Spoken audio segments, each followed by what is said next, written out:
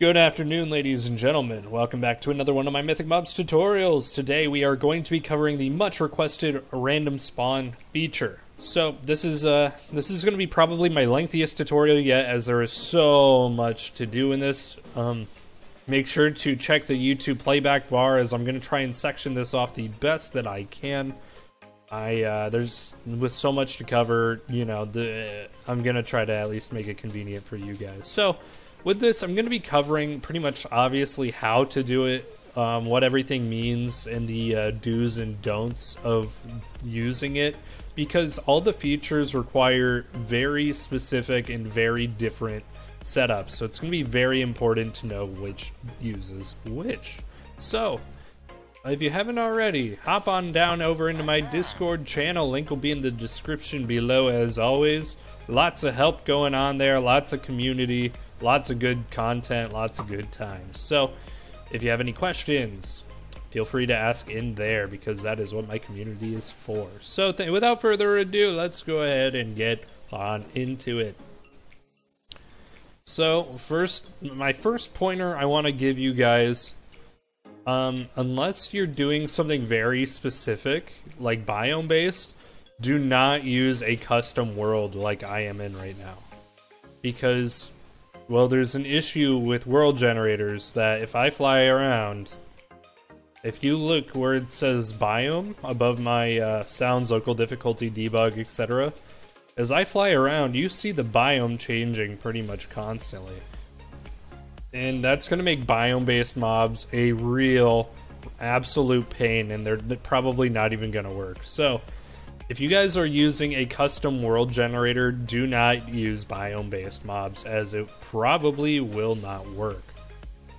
That's just my first pointer to give you. Of course, this is going to be different if you know somebody who's really good with like MC Edit or World Painter, because at that point you can literally paint the biome. You can tell Minecraft what biome to load it as and you'll be alright. But with world generators like this, there's generally about 3 biomes per actual biome. So yeah, don't use a world generator if you plan on using biome-based mob spawning. You will not have a good time. That is a promise. So let's go ahead and get down into it before we get into specific stuff like that. So the first thing we need to do, we're going to take a look at our example RandomSpawns.yml. To find this, you're just going to go into your Mythic Mobs folder, Random Spawns, and it's going to be right there. Now, as you can see, I already added a note here for anybody who pretty much wants to know how the numerical values work. So before we actually get too far into it, let's go ahead and just break down what we have here already. This will be in everybody's file, as it is one of the default files that the developers included with the plugin for our reference. Thankfully, because this is very important and I probably wouldn't remember it all. So the first thing we're going to do, you need to have a section title. So here it's Random Skeleton King, because they have it set to only spawn the Skeleton King. So with mob type, that's pretty much what it is. You can list multiple mobs. Say we were to do, let's do a third section, and we're gonna rename it. We're gonna do Skeleton Kingdom, I guess. It doesn't matter what you name this. This is literally just the spawn table title. This isn't anything super important, but it does have to work like you usually set up other mob files though. So here we're gonna do mob type, and we're going to actually combine these two. This is how you get several mobs within the same spawn table. So we're going to do Skeleton King, we're going to put a comma, and then we're going to do Skeletal Knight. So now they will both be within the spawn table, and we can go ahead and just comment this out if you want to. You don't have to, of course. So now we need to specify worlds. What's important about worlds? Well, by default, whenever you go into Minecraft, your first world that you start in is literally just called world. This can be changed in the spigot.yml before you generate a new world, or if you're using multiverse. However, by default, that is always what it will be called. So if you do have multiverse, which I highly recommend, because otherwise this part of the plugin may not be as useful to you, we're gonna type in nv info and see world name world. It's literally just world. So another pointer I want to give to you guys, and I'll bring this back up later in the tutorial too, is this is another reason why biome-based spawning is going to be very important, and why you don't want to use a custom world generator. Because right now, as you can see, a skeletal knight just spawned in the water as, like, it either replaced a fish or a squid or even a dolphin, who knows. But why would it be there? Wouldn't it make sense for it to spawn on land because it's a land, you know, land mob? Yeah, but that's not how random spawns work. You have to define that, otherwise they will just replace literally anything at all. So what we're going to do, or actually we're not going to do anything about that yet, but I just want you guys to keep that in mind. Do not do biome-based spawns unless you don't use a world generator, and if you do, make sure to specify which ones not to use, like, for example. So anyway, so we're gonna go back to this world, because that's what world we're in. Now the chance here, this is what I had the notes on above. 1.0 means it is going to be 100% chance. It is literally anywhere from 0.0 all the way up to 1.0. That's your entire range right there. So make sure to keep that in mind. If you need to, make a note of it. If not, just, you know, if you're familiar with this, then 1.0 is your absolute highest value. So what we're going to do, 1.0 just for now, and I'll be able to show you guys how that works. Now we're not, the only other thing we really truly need to add is the action. There are two actions that I'm aware of. There's the replace action, and there is the add action. We're not going to worry about add yet because that's going to require other setup that we will do later in this tutorial. But we're going to do replace for now, and we're going to go ahead and save. Next, we're going to reload, and you're going to want to type the butcher command. So /butcher at a, or whatever your equivalent is. For essentials, that's what it is. And as you can see, holy skeletons galore. They are absolutely everywhere, and it looks kind of goofy for them being in water too, doesn't it? So we're gonna go on the land. One thing to keep in mind is this will replace any animals as well, so be very careful with using replace. And also that's why you don't use it generally at 100%, although you can. That's entirely up to you. But if you do, you will never have cows, sheep, you know, chickens, anything like that at any given point. So since we use butchers, animals don't generally spawn unless you fly to a new chunk. So yeah, see, but like water animals spawn all the time, so that's why you see a ton of them in water. But if we were to find any land animals, they would be just, those skeletons would be all over the place. So what we're gonna do, because this is probably about to overload me really quickly, just showing you guys, we're actually just gonna comment this out until we add more to it. Real quick, we're gonna reload, and we're gonna do kill all. So that, yeah, as you can tell, that killed a lot of mobs. Hey, look, I found my old platform. What do you know?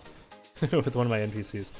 So as you can see, like I said, the water-based mobs, they spawn really frequently. So it's going to be very important later to specify where you do not want your mobs spawning at. Next, we're going to uncomment this now. And we're going to change this to 0.1, I suppose. I want you guys to be careful because even though 0.1 is only 10% chance, even if I did 0.01, there would still be a high chance of these guys spawning. And with it becoming nighttime, this is actually a good time for me to show you guys that when normal mobs start to spawn, those skeletal guys will be literally everywhere. So 1.0, save, reload. So as we fly around, that spider was already there, that doesn't count. As we fly around... Alright, hold on, let me survival here. And then fly. Okay. There we go. Now they're starting to spawn. It's been a little finicky, but you can see that it's working now. As you can see, every mob that's starting to spawn is going to be one of those other guys. So, very, you know, very important to keep in mind. It's a little weird. Usually spawning is way more than this. It might also be because I'm on easy mode. So if I do MV set MV, heck, this isn't even what the tutorial's on. MVM set difficulty hard. Okay, theoretically we'll see more mobs. Yep, see, there they are. They're already spawning on me. Okay, so that's how you can see that, you know, all the mobs that are spawning are always going to be those two types that we specified, and you can always add more to it. I'm not sure why the spawning seems to be incrementally low, but that's for me to figure out in a different thing. So that's how you will get that to work. As you can see, they are replacing all your water-based mobs, so that's definitely something we need to watch out for. We're going to set the chance down to 0.1, even though that's still pretty high, you know. I'll show you guys why. So, next we actually need to set our conditions. Priority isn't exactly necessary unless you have multiple spawn tables working together. If you only have one, for whatever reason, you're not going to need to set priority. Although, you know, it's a good habit to be in just in case. But I'm not going to do it yet until we make another one. So, we're going to add conditions. We're going to do biome B equals ocean false. And you can add as many conditions as you want. Like, we can do ocean, beach, so on and so forth. We can do, like, you know, night, true, yada yada. So that's how we would get that to work. And if we go in and reload, I'm going to actually set this back to 1.0 until I am done with these examples. So we're going to reload, Organa, kill all. And theoretically, well, yeah, like I said, I'm going to have issues with biomes and such. So deep ocean, so B equals deep ocean.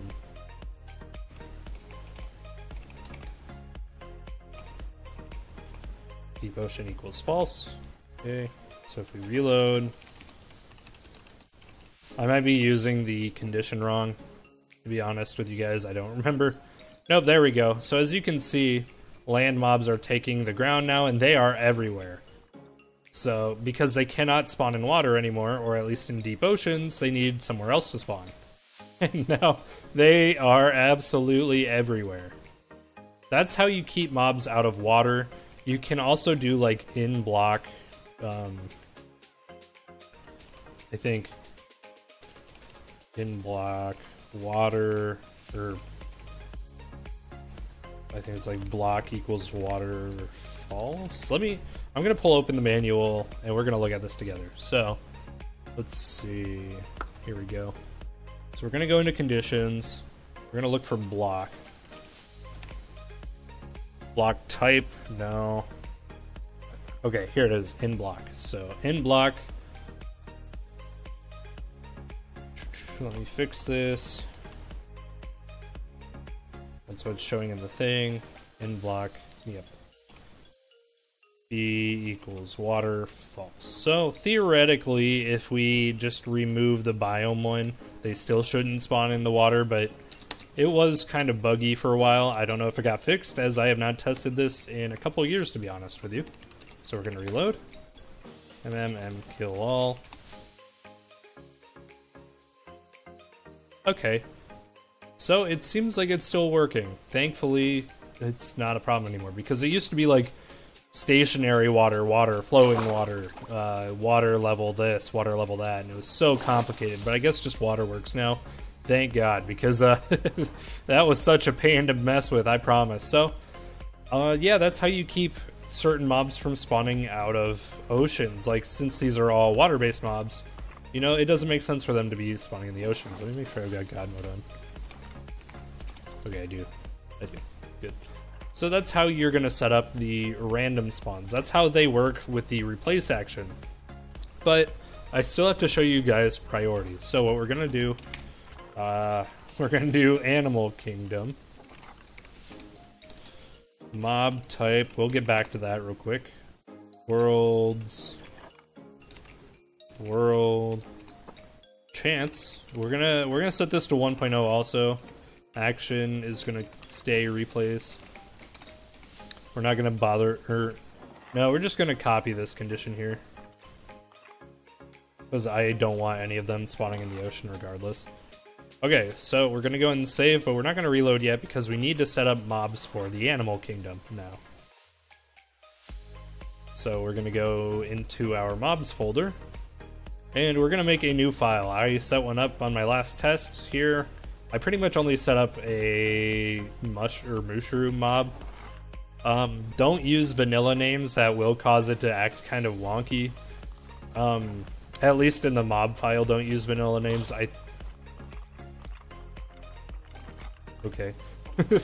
Yeah, don't use vanilla names in the mob files. So, now that we have Mooshroom mob, we're gonna do a couple. I'm just gonna, I guess, chicken mob plus, oops, chicken mob, wait, this is the type, don't type that, chicken, and we're gonna do one more. We're gonna do, what are we gonna do? We're gonna do sheep, why not? We're gonna keep it simple, sheep mob, and then sheep. Okay, so now we have our mob types set up for our second spawn. So we're gonna do sheep mob, comma, Mooshroom mob, comma, chicken mob. Okay, so now we got all those added. As you can see, there's nothing special about them. They're literally just base mobs. Now we're gonna play around with priority. So I believe the higher the priority number, the more it will take, well, priority. So if we add priority 1 here, copy that, and put it down here, and do priority 2, theoretically, these guys will never spawn because we have this at a 100% chance. So what we're going to do is we're going to do reload. We're going to go ahead and kill off all the mobs that are already spawned in. MMM kill all. Okay, we're going to make it nighttime again, just to kind of see. Yeah, so see there's mushrooms, chickens, sheep, a lot of wildlife spawning in place of where normal mobs would be. That can make for a pretty cool feature, however, you know, of course you want to be careful because that's a lot of animals. So what we're gonna do is we're gonna replace the priorities here. Actually, no we're not. We're gonna leave this at priority 2, but we're gonna set this to 10%. Now, how do we know this is going, well, like what's going on here? There's just so many numbers. What actually means, you know, what's happening? So since this only, even though this has a priority of 2, it only has a 10% chance to happen. So that means there's a 90% chance it will not, and when that's the case, this will be our fallback.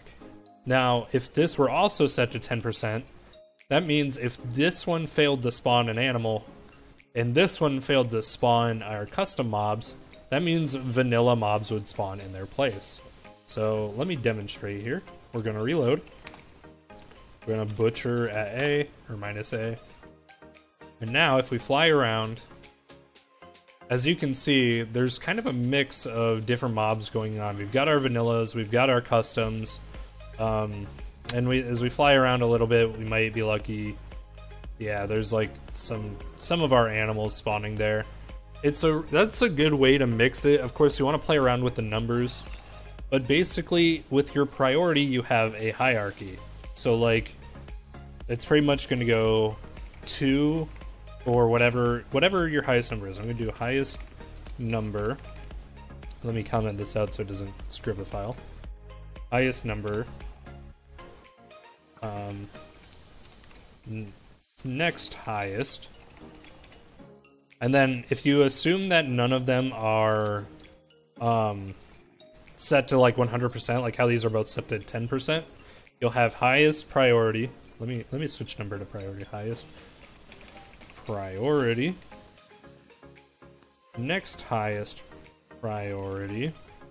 I'm gonna do a thing here too. So like 2, 1, and then after that, you're just gonna have default mobs.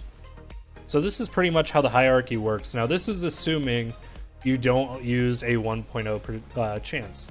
But if you want to get rid of absolutely every vanilla mob and you just want your custom ones to take the place, you're gonna make sure you're gonna add your fallback. So Skeleton Kingdom would be our 100% chance. So if we set this to like 30, if the 70% chance comes into play where these don't spawn, then our custom mobs will always spawn and we will never have vanilla mobs in our world. So if we reload, Butcher, -A, that won't kill mythic mobs. Make sure you do MMM kill all with it in conjunction. So now as you can see, since it's only a 30% chance, there are some animals spawning here and there, but it's primarily our custom mobs. But as you can see, there is no vanilla mob in sight. Not a single one. So that's how you get rid of vanilla mobs and have your fallback. What you can do too is you can use like armor stands to summon groups of mobs if you want to like kind of give it more of a specific type. I'm not going to go and do this in this tutorial because this tutorial is already going to be pretty lengthy as is. But yeah, so as you can see too, I believe water mobs will still theoretically, yeah, they'll still spawn regularly since we have in water set to false. So that won't mess with oceans, which is pretty nice, unless of course you do not have that condition specified. If you did, then all of our water-based mobs would also be Skeleton Kings and Skeleton Knights. So that's how we use the replace action. Next, let's talk about the add action. This one is going to get kind of specific. So I'm actually going to go into a new world. So if you want to bear with me for just a moment, I am going to use Multiverse, and I'm going to create a new world. So we're going to call this, we're just going to call this test world just for convenience sake. Normal -T flat. So if any of you are familiar with super flat worlds, you know that mobs spawn literally absolutely everywhere. So let's go ahead and teleport over. If you guys don't have this, if you don't have Multiverse, you can still work it from any other thing. However, I highly don't recommend it to do it that way. So what we're gonna do, MV, let's see, MV modify, I think it's like game rule. It's been a while since I've used this plugin. MVM set game rule. MV game rule. Holy crap. There we go. Okay, so it's just MV rule. Got it. So what we're going to want to do, if you're using the add function, you're going to want to turn off mob spawning. And I'll tell you why in just a moment, but for now, just go ahead and do that in your settings. If you're using Multiverse, you can do it how I am on screen. If not, then I believe there is a file or a setting in your server properties or your spigot or bucket file, somewhere in there that allows you to disable mob spawning. But we do not want to set it to peaceful. Keep that in mind, we are specifically using game rules. We are not using difficulties. So we're going to do MV rule, do mob spawning false. So now if we butcher them all, they're not going to spawn anymore. Okay, so now what we're gonna do is we're gonna make a new section, Animal Kingdom 2. We're actually, you know what? We're just gonna copy this and we're gonna modify it. So go ahead and copy the Animal Kingdom one. Give it a new name because you don't want them to override. And now what we're gonna do, we're gonna change world to test world because that's what we called this new super flat world we're in. If you can't remember what you called your world, you can type /mvinfo and it'll tell you world name and world alias. So now that we know that's the case, we are gonna set this, we're gonna set this really low because I remember what happened. So we're gonna do like 0.00001, priority 1, add, we're gonna keep the condition there, that's fine.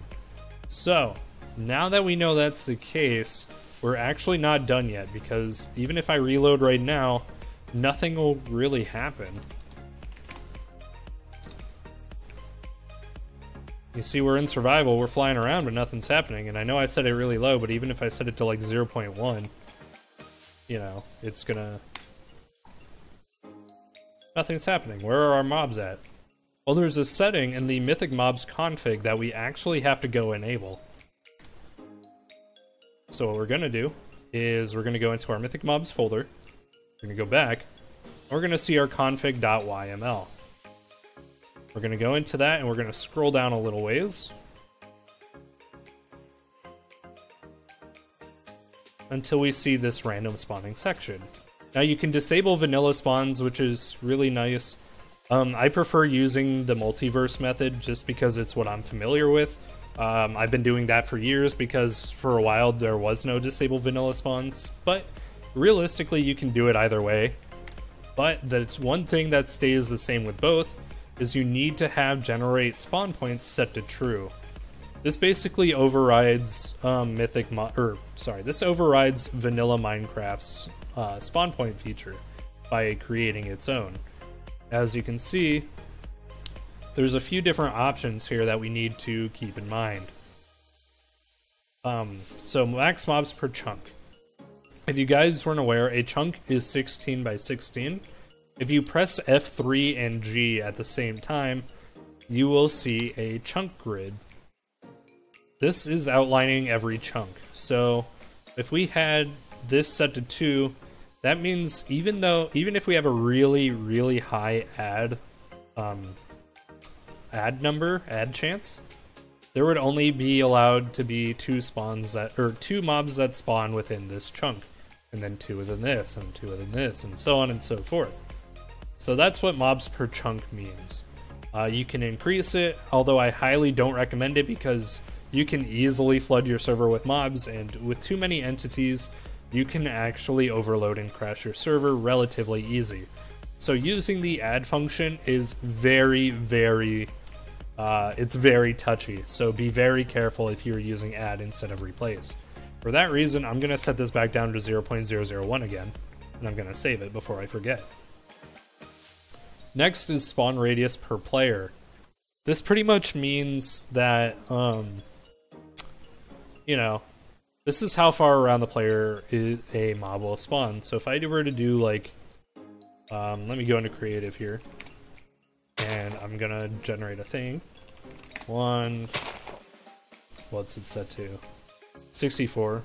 So I believe that means mobs should spawn theoretically like 32 blocks any direction. So we're gonna do span 32, set cobblestone. Okay, so from me all the way to the end of that is where mobs will spawn, and it'll work going that way as well. So let me do this for visual sake. So that far around me is how far mobs will spawn. That's a 64 diameter right there, but a radius I think still works the same. Now per player Y, you can adjust this if you want. That means I could be like way up here and mobs will still spawn. This can get kind of annoying, especially if you're in caves. I actually almost recommend setting this down to something more fitting, like 15. If you have mountain biomes that are like extreme mountains, then you should definitely keep it at 32. But if you have a relatively smooth world, like my last world was just kind of hilly, but not mountainous, something like 16 would be fine. One thing you always generally want to keep true is despawn lazy random spawn mobs. What this means is any mobs that spawn but never aggro a player will eventually despawn when a chunk is unloaded. Always keep that to true because that can save a lot of mobs if it's set to false, again resulting in server overloading, but that's still that's up to you. Max generation time, this is in ticks, I do believe. So every tick, it's gonna make new points. And here you can see points per section. Land 5, air 0, lava 0, ground 0, sea. Now, I'm gonna be honest with you, I don't know what the difference between land and ground are. I know land is obviously like where we're standing currently. I would assume ground means literally anywhere between land or caves below us or anything like that. I'm not sure, but it's there. But the other ones speak for themselves. The sea is going to be 2 points per second, and that's why we didn't get entirely overwhelmed with mobs when we were in the water. But, you know, that's, yeah. So that's pretty much, for random spawning's sake, that's pretty much all you need to know is just this section right here. Heck, I'd actually argue just this little part of the section. This part doesn't even matter as much. Of course, you can up this, however, if you do, yeah, there's going to be a lot of things that are just conflicting, so I personally don't mess with it. But now that we have generate spawn points set to true, we're going to save, and we're going to reload. One thing you need to keep in mind, too, is this will not work if you are in creative mode. We need to be in survival for those spawn points to kick in, because they are per player. So if we do that, I'm going to fly around a little bit. I can see that nothing is spawning, which means I misconfigured something somewhere. So this is a good time to kind of keep an eye on what's going on. So generate spawn points is set to true. Test world. Priority 1, and we're going to actually set the chance to 0.1. And we're going to reload. There we go. So, I guess the add function may have gotten fixed over the time, because before this would spawn an absolute ton of mobs, like so much so that your server would overload. Let me go ahead and turn this off. Okay, so I guess you're safe to use 0.1, but the one thing you want to be careful about though is as mobs move around, other mobs will continue to just keep spawning as you go, eventually resulting in way too many mobs. Hence why that one option, mobs per chunk, is pretty important. I would almost say you should set that to 1 even, but that's your preference. It's just when you turn the grid on, you can see that there's a lot of possibility for mobs to spawn, so you definitely want to be careful with that. Over there it's starting to get a little crowded, as you can see. But, so say we set this to 1.0. I'm getting ready for my recording to crash and possibly my world from this, but we're going to do it anyway. We're going to reload. And yeah, as you can see, they are starting to spawn pretty frequently. Some of them even ignoring the chunk options. So yeah, it's a very, very sensitive option if you use add instead of replace. But if you use add, I highly recommend just removing vanilla mobs in general, or if you just wanted to, say your world was just lacking in animals, you could do this. But I think add is generally better for custom worlds, like my server I'm working on, for example, is going to be custom painted world, and there's not really going to be much normal spawning going on, which means I'm going to need to use the add function. But there's, yeah, it's pretty sensitive, so be very careful with it. I'm going to go ahead and set this back down to 0.01. I'm going to reload. I'm gonna kill them all. As you can see, 447, that's a lot of mobs to kill off in this one world. So just be very careful with it, play around with it. You know, it works exactly the same as replace as far as like chance and priority go. And of course you can use conditions too. These work exactly the same as they do for skills. So if you guys like, if you're trying to get ideas of how you want to get this to work, just go into the Mythic Mobs manual and just go into the conditions page. And you can literally use all of these conditions. It doesn't even matter. Of course, some of them won't work because, like, most entity-based ones won't work for the sake of, well, you know, your entity hasn't even spawned in to begin with. So, most of those won't generally work. Mythic mob type does, but a lot of these other ones don't. The ones you're going to need to use most often are going to be your location ones. You can see in the manual they have them marked between entity, meta, location, compare.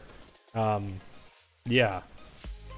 So, but with world spawning, a majority of your condition types are going to be location based,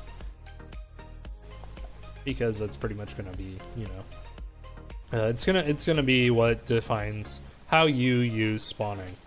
So I hope I covered everything. I'm not sure if I did, because this is such a huge feature in Mythic Mobs. But if you guys have any questions, feel free to ask in my Discord channel. Again, link will be in the description below. I hope I answered any questions you may have had, because that was pretty much all of it, wrapped up as short as I possibly could in this lengthy video. So if you haven't already, again, hop into my Discord channel, subscribe for more content, as I'm going to be trying to push out more tutorials as often as I can. Keep an eye out. If you have any questions about random spawning, make sure to ask in my Mythic Mobs help channel, because there's probably people there who know more about it than I do, to be honest with you. I know a lot about it, but there's always more to learn, no matter who you are. So, without any more hesitation, thank you guys so much for watching, and I can't wait to see what you come up with in the future.